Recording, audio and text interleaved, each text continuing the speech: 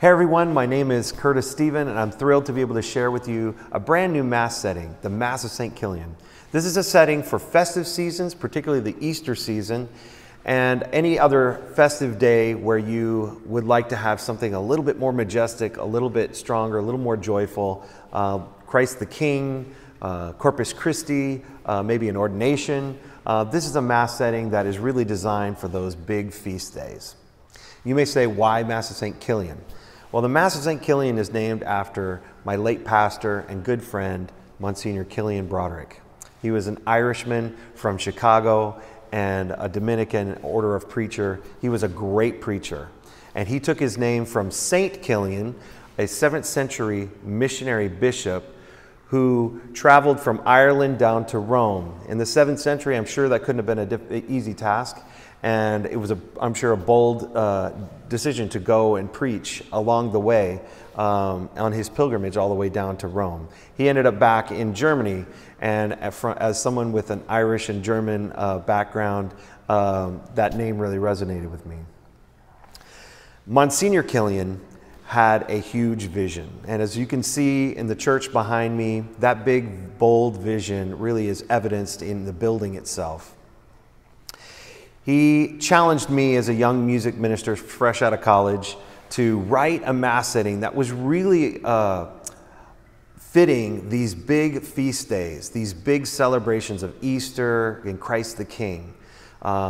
He really wanted to fill this place with, he loved brass. So at the dedication of our church, we had like 10 trumpet players on the balcony. We had a double brass quartet. We just really wanted to fill this place with majesty and joy and the might and power of God. As a kid, when I grew up, we would always have, during the Easter season, we would sing the Festival of Eucharist Mass, and I love singing that holy, holy, holy, holy Lord, God of power and might. And so when we sang that God of power and might, I was really just felt that organ really powerfully behind me as a cantor, and I love that. It was an amazing sound. Since our music is primarily contemporary music, meaning that we're leading it by piano and guitar, you don't get quite that sense of grandeur and gravitas that you get with an organ at times. So to be able to add a brass quartet or strings or additional instruments really makes a huge difference in this season. So this Mass setting really gives a good foundation to be able to use those instruments.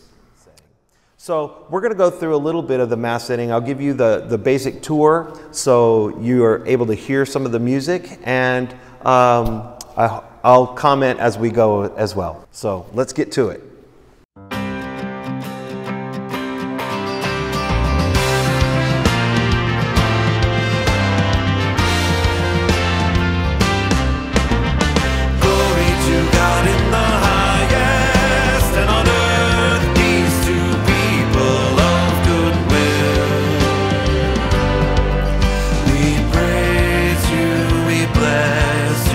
We adore you, we glorify you.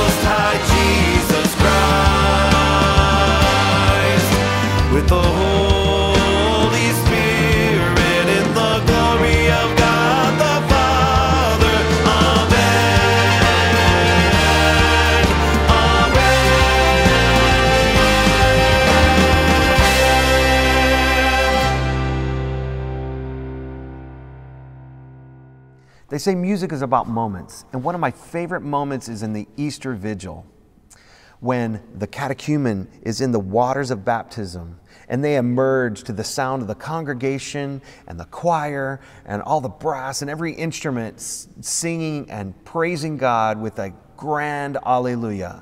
Alleluia, our song of victory. This is one of my favorite pieces, so I'm really excited to be able to share it with you guys. So take a listen.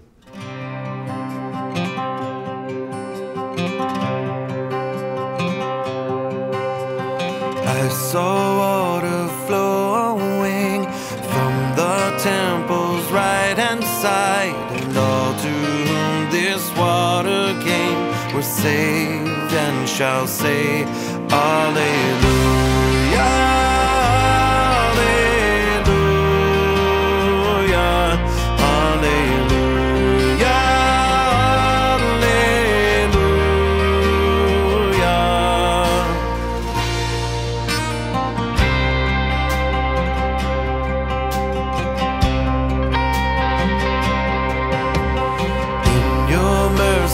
Wash us clean, with you we die, but rise up free.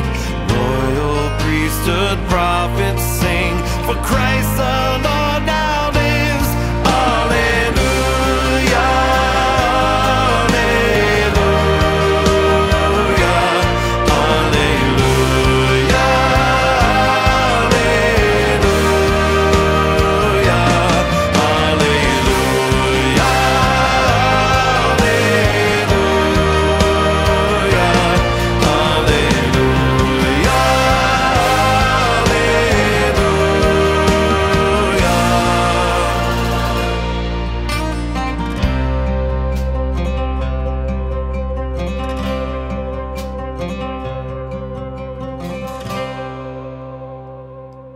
So with the penitential acts in the Mass of St. Kilian, obviously there's a few different options. So one is the sprinkling rite. That's my preferred. I love that piece, and I use it specifically, at least for the octave of Easter, so that we use it 2 Sundays in a row, where the priest will do the sprinkling rite.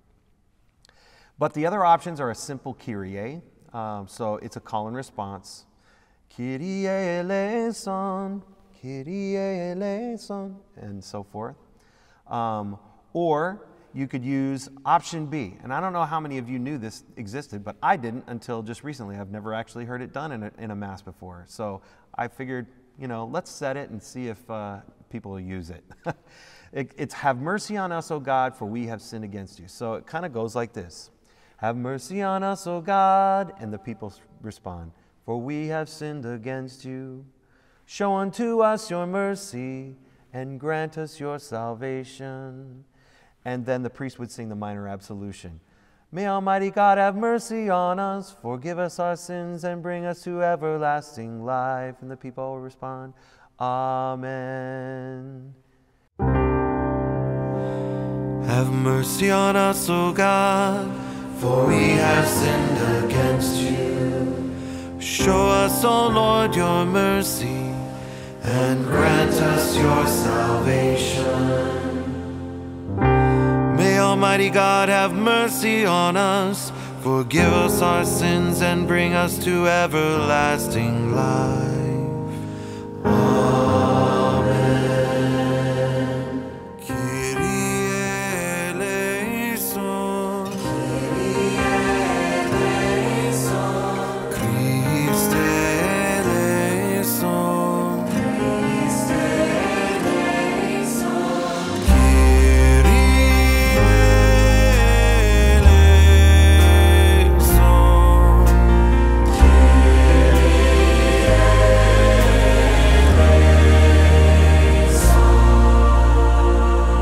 So that was the almost never used penitential act, option B, followed by a simple Kyrie. You know, then you would go right into the Gloria, of course. And you know what? If we start using it, who knows? We might just set the next cutting edge trend in liturgy, and all our friends will be impressed. Right, just saying. Okay, next up is the gospel acclamation. We used to use the Celtic Alleluia, which I loved. And we used it a lot, but the Mass setting just didn't feel like it was complete without its own gospel acclamation. So I wanted to write something that would just make people rise up to their feet and sing. You'll notice that this recording is a bit more acoustic, with choir, piano, and guitar only, not the extra brass and the other things that we have in the other tracks.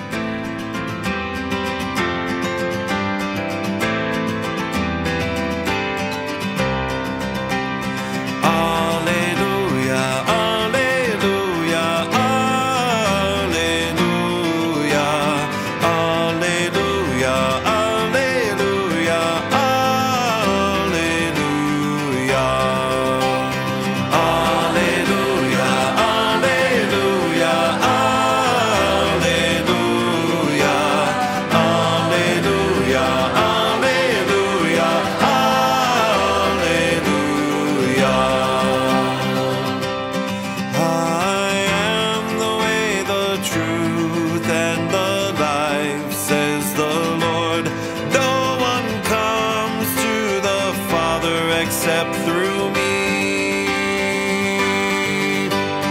Alleluia, alleluia, alleluia,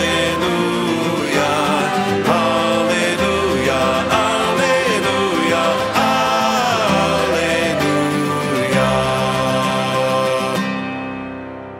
Man, I have to say, it is just so much fun to play that every week. I look forward to it every single time.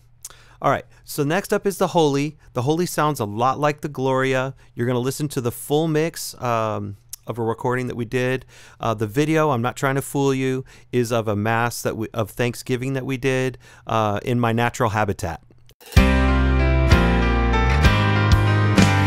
Holy, holy, holy, Lord God of hosts, heaven and earth are full of your glory.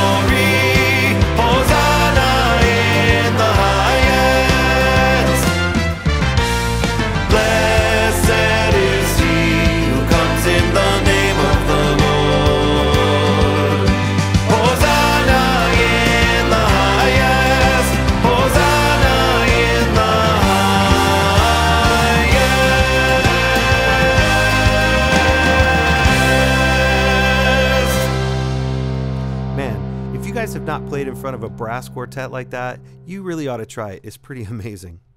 If I were to say in movie terms what this Mass sounds like, it's like Braveheart meets Back to the Future. I know that sounds kind of weird, but this particular theme in The Lamb of God was inspired by Murren's theme. She was the wife of William Wallace in Braveheart. And if I could get Eric Riegler, who played the Uilleann pipes, to play on this particular piece, it would be a real dream come true. I needed something interesting to happen in the third repetition of the melody. A lot of times people modulate, and I didn't want to modulate, so I just used a simple shift to the major, and it really did the trick, and it's a really amazing moment, so check it out.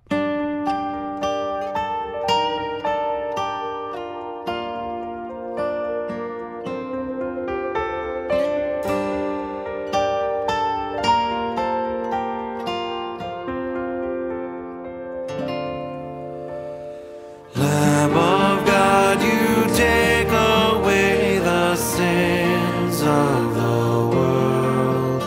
Have mercy on us. Lamb of God, you take away the sins of the world. Have mercy on us. Lamb of God, you take away the sins of the world. Grant us peace.